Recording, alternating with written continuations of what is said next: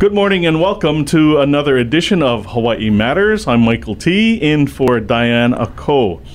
Here in Hawaii, it's obvious we're surrounded by the Pacific Ocean, and one of the activities that many people engage in is fishing. Joining us today are two guests from the Western Pacific Regional Fishery Management Council. They're here to talk about fishing in Hawaii and specifically the Fisherman Code of Conduct. Joining us are Sylvia Spalding, she's the Media and Education Specialist for the Council, and Charley Ka'ai'ai, the Indigenous Program Coordinator for the Fishery Council. Welcome, both of you. Oh, thank you. Thank you. Good morning. Charles, we'll start with you. What is the Western Pacific Regional Fishery Management Council? That's a long name. Yeah, well, the Western Pacific Regional Fishery Management Council is one of 8 regional fishery management councils established by Congress, the Magnuson-Stevens Fishery Conservation and Management Act in 1976. The Western Pacific Council has authority over the fisheries in the Pacific Ocean seaward of state and territorial waters around Hawaii, American Samoa, Guam, and the Northern Mariana Islands. During the first 35 years, the Council's accomplishments have run the gamut from being the first regional fishery management council in the nation to prohibit drift gillnet fishing and develop an ecosystem-based fishery management plan, and being the pioneer of vessel monitoring system for fishing vessels, which is now being implemented in fisheries worldwide.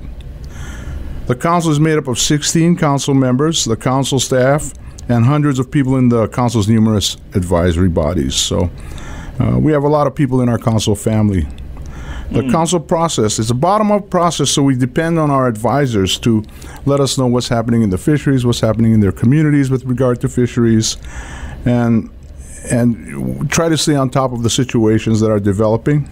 And the Council's mission is to promote sustainable fishing. So we're all for fishing for our communities. That's good. So Charles, when you say the Council has authority over the fisheries, what kind of authority is that? What's the magnitude of the authority? And then who comes under that authority? Is it like the average Joe fisherman? Or is it the industry, the fishing industry, or is it everybody in between? Well, you're talking about the federal jurisdiction. And the federal jurisdiction, the Council has authority over fisheries from the territorial and state waters seaward. So we're talking about the federal fisheries. These are the longline fisheries. We have some crustacean fisheries. We have other fisheries that we manage. So we create the rules and regulations that govern those fisheries and try to make those rules that will be sustainable and will keep people in the fisheries, keep people fishing. When you say seaward, what does that mean? Seaward, it means away from the shore. Like for example, Hawaii. There's 3 mile state waters, which state has jurisdiction over. And then from 3 to 200 is the U.S. economic zone. And then the federal fishes go from 3 miles to seaward, to even beyond the 200-mile zone. Got it. So inside of that 3 mile, it's all state jurisdiction. Okay. Right. And you guys are concerned with outside of that. Right. Just so we know who we're talking about, and if the average person listening right now is like, does this apply to me? It might not apply, but it's important for people to know. Right. It's important for people to know because when they get their sashimi and their local bottom fish, it's from these fisheries. Yeah. Okay. All right. So let's talk about the council a little bit. How does one become a fishery council member? Okay, for the state of Hawaii and for the territories, people are recommended. They ask for about 3 people for every position.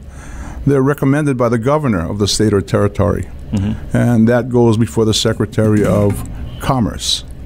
And the Secretary of Commerce makes a decision on who should sit on the council. And the whole idea is to have a balance on the council of industry people, government people, the regular non-commercial fisheries, recreational people, to have a nice mix on the council so that a good, appropriate decisions can be made on creating rules and regulations.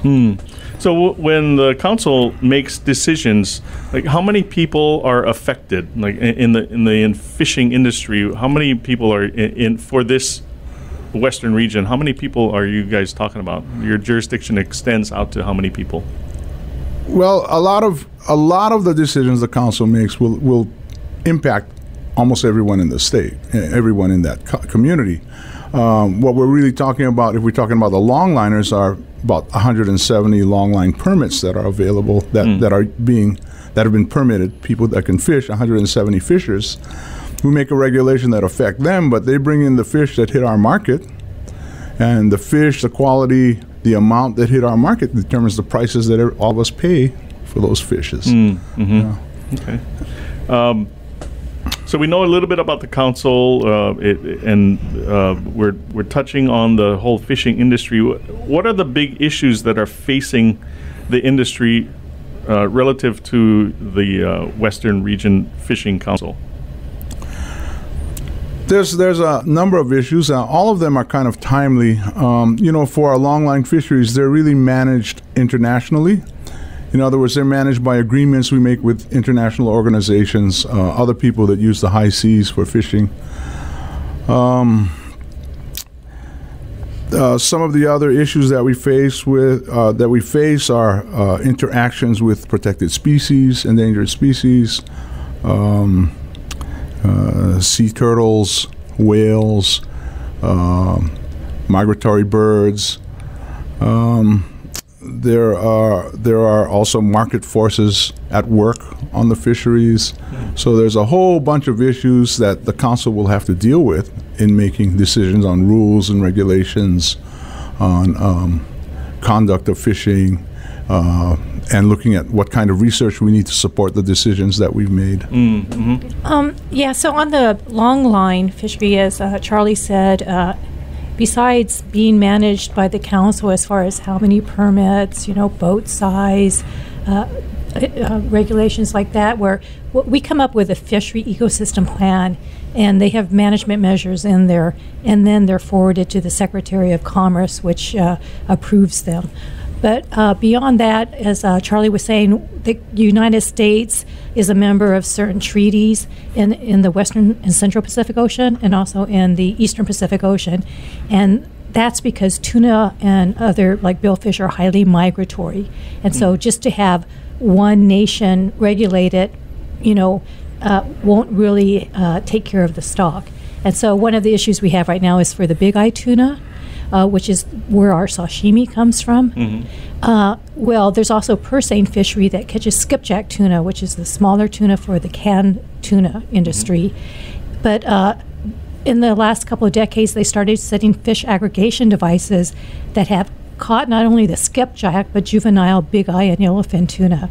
So there is an issue of overfishing of big eye right now. And because of that, they've set international quotas by nations for the longline fishery, and then vessel days around FADs for the purseine fishery. So because of that, our Hawaii longline fishery for big eye tuna is being restricted in fishing for big eye from now until the rest of the year because of the quota. How does that impact the average person? One, for local big eye, there probably will be less of it, and maybe prices will rise. And also, then what you do is you get imports in, and for like sashimi, they're usually carbon monoxide to keep the color in them, and then they're frozen, and so there's more of a risk depending on how they're handled in these foreign countries of getting salmonella and other health issues introduced. So also it's just a matter of preference to, do you want fresh fish? Because all of the tuna landed in Hawaii is fresh, just iced or frozen. Two things strike me while you were answering. The breadth of subject matter seems really wide for the council. And the things that you do and you come in contact with, decisions that you guys make, really do affect people listening to this program. Right, it does, yeah. Because, if we begin to import, if we have to close the fishery and we begin to import fish from elsewhere, that undercuts our fishing industry, because now they have another source, and will our fishing industry be able to fill that in another year or in another season? Yeah, and then by industry, too, it's not just the fishermen, right? Yeah. It's tackle shops, ice shops, the the retailers, There's a whole wholesalers. domino effect Yeah. of activity. You're listening to Hawaii Matters. It's Michael T. in for Diana Ko this morning. We're talking to Sylvia Spalding, the Media and Education Specialist for the Western Pacific Regional Fishery Management Council, and Charles Ka'ai'ai, the Indigenous Program Coordinator for the Fishery Council. Specifically, you guys are here to talk about the code of conduct that governs, I don't know if that's the right word, the fishing industry. Can you tell us, Charles, what is the code of conduct? Well, a code of conduct is a non-regulatory set of rules that supports the regulatory regime. A community code of conduct is a code of conduct that a community develops to guide their behavior towards certain resources. For communities, it can be very specific or it can be very general, but supports the regulatory regime. And so what that is kind of like an unwritten law, right? You have an unwritten law that supports the way the fishery is managed or the way people behave. And so that the importance of that community code of conduct is that it encourages voluntary compliance. The community conduct is developed in the community, and they vet it through their community, and compliance with the codes will be good. Right? Because everybody's agreed that this is a good set of rules that we can follow that will support this regulatory regime. And the community enforces that code through community and peer pressure. But it's another tool that we use in managing the fishery and natural resources. For the industry code of conduct, they have to develop their own. We have a kind of a generic code of conduct to deal with fisheries. We feel that everybody should be using this code of conduct to stay within the regulations that we ask, and to be kind of, when we did when we had a conference and one of the kupuna said, "Oh, that's just common sense. It's just what we do." I mean, that's kind of a code of conduct, right? Mm-hmm. It's that code of conduct for that community. So having a code of conduct just supports the regulatory regime. I think it makes the fisheries better. So the challenge, as I hear it, would be communicating that code of conduct. How does the communication of the code of conduct happen? Well, for us, it would be education and outreach. In the community, it would be the community passing it on by word of mouth, or creating a kind of a regime where people are automatically doing this. We don't normally do this here. We don't do that kind of stuff here. That kind of stuff, right?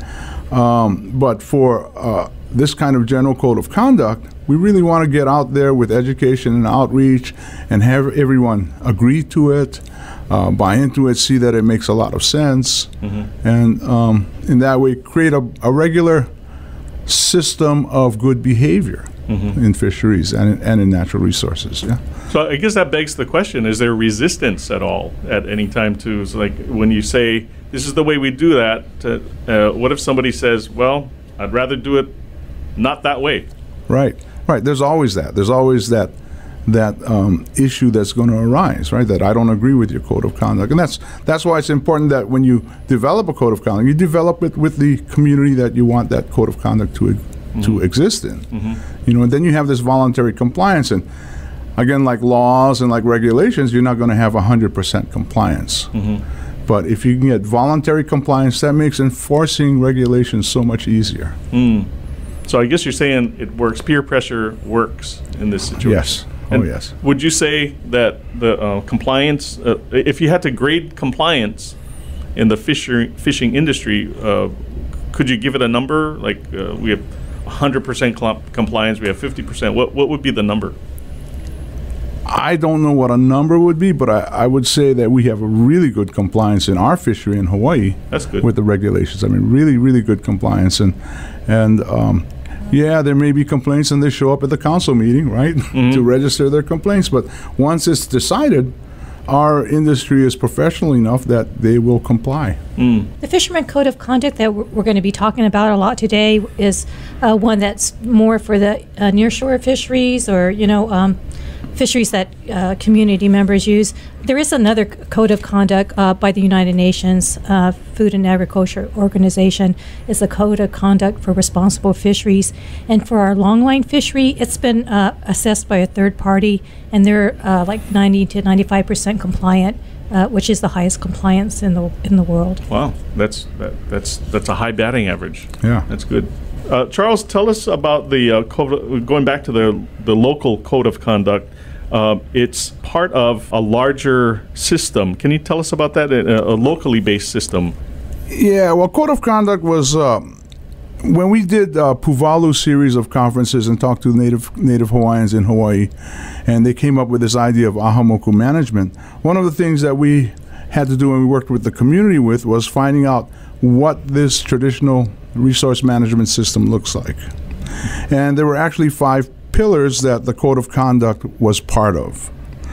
And the Ahakiole Advisory Committee reported back to the legislature on these 5 pillars of traditional resource management. That committee was temporary, and a later legislative act created the Ahamoku Advisory Committee within DLNR. And the Ahamoku promotes traditional values for all of Hawaii, residents and visitors alike. So the code of conduct was part of that package. There were 5 pillars in that package. Mm-hmm. So we're talking about something that is attentive to the traditions of Hawaii and how we've done things over the maybe decades, maybe centuries? Decades. Yeah, decades. Yeah. So tell us a little bit more about the 5 pillars of the Ahamoku. Okay, well, the legislature had tasked the Ahakiole Advisory Committee with coming up with the system of best practices for traditional management. The idea was that Hawaiians lived here for over 1,000 years and they were able to manage their resources, so they must have had a way to manage their resource. Mm-hmm. So when the Ahakiole Advisory Committee went out to the community, what they found out was that there were 5 pillars to this traditional management, and that was an adaptive management system. So it's a regulatory system where you create regulations that respond to the environmental and other impacts that you have, right? So if there's if, say, moi is down, right? You go in the water and you see there's not much moi. You put kapu on moi so that the moi can come back, right? Okay. So you have this adaptive system of creating regulations, and then when they do come back, you have a way to say, okay, now moi is okay. Everybody can fish for that. Well, then something else may be in low abundance, a hole something. Then you create a kapu for that. So it's this kind of adaptive, always monitoring the ecosystem and always developing regulations that support that ecosystem. The second pillar was the code of conduct, and it was a way that people would learn to habitually behave in that system, right? So that the bad behavior was not allowed in that system. So that was the code of conduct. This is the way we do things. This is how we harvest this. This is how we, this is the net we use for this. This is the kind of hook we use for this. Then the third one was community consultations, because apparently in the old days, the Konehiki had to consult with his community, had to find out what was important to the community, what the community valued, how they wanted the resource to be managed. You know, if somebody is hungry for manini today, is the manini a good thing to catch today? You go and get the advice of the Konehiki. Education, and that education was so that everybody knew what was happening, how the regulations were made, what the codes of conduct were, what the state of the resource was. And then the last thing they came up was eligibility criteria to participate in the management process. And they said, well, if you want to participate in the management process and make recommendations and try and push rules and stuff, then you need to know something about the resource. So the best guy, I guess the best example you can think of that is that, you know, if you want to make rules about akule, you could talk to the akule guy, right? And he would know how the akule is and what rules should be put in place. So that was the 5 pillars: the adaptive management, the code of conduct, community consultation, education, and eligibility criteria to participate in the process. It sounds like a lot of common sense applied to the whole fishing industry. You're listening to Hawaii Matters. It's Michael T. in for Diana Ko this morning. We're talking to Sylvia Spalding, the Media and Education Specialist for the Western Pacific Regional Fishery Management Council, and Charles Ka'ai'ai, the Indigenous Program Coordinator for the Fishery Council.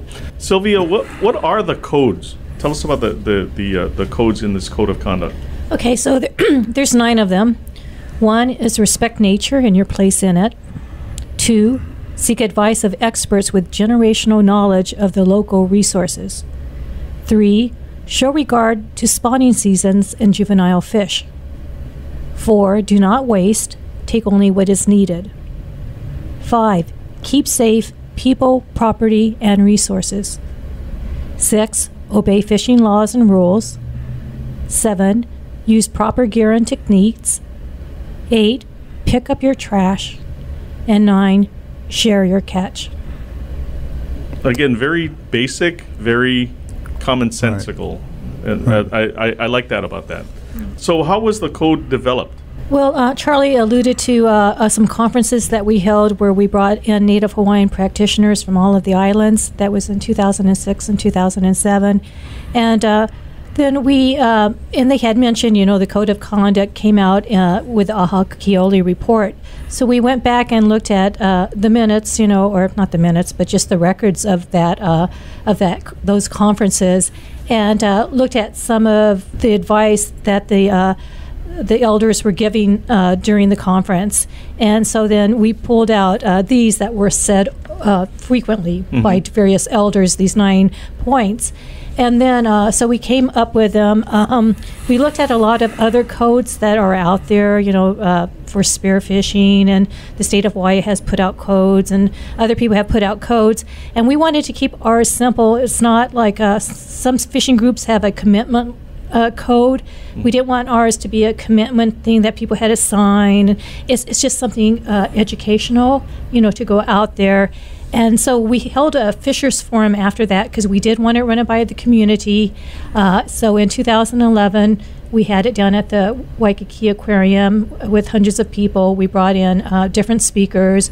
We showed various different codes that are in existence, including that United Nations code that I talked about earlier, which is very lengthy. And then we just got their feedback on it, and also got feedback from a lot of the agencies and fishing groups and various people, and everyone seemed to be happy with these 9 points.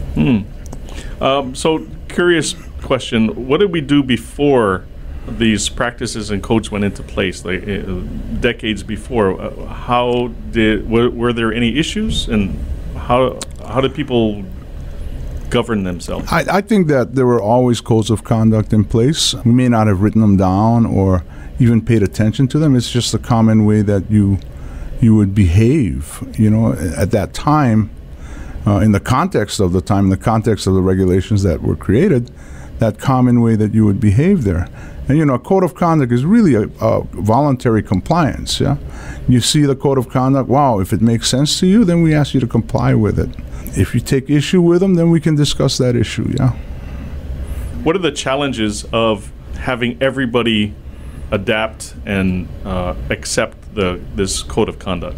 Well, one of the issues is for people who live in Hawaii and are raised in Hawaii and were born here, they assimilate the code, as they're growing up. But for newcomers who come, like new immigrant groups that have come into Hawaii, or maybe even the military who come in, they might not know, how we behave in Hawaii, and so those are some of the issues with trying to get the code more well-known, and why we are translated in various languages. Okay. In general, how long does it take to, I don't know if you have if you could put your finger on this, how long does it take for a new coming immigrant group to assimilate themselves with regard to the fishing industry? Is it? Can you put a finger on that? That's a really hard question. I think that when we have other Pacific Islanders come to Hawaii, they come from another culture that has its own code of conduct, has its own regulations. And they come here and maybe they have the idea that, whoa, there are no rules here. and begin to conduct themselves without those community pressures on them to conduct themselves in a certain way. And it's kind of a good shield for them too, right? I don't speak. Yeah, I didn't know.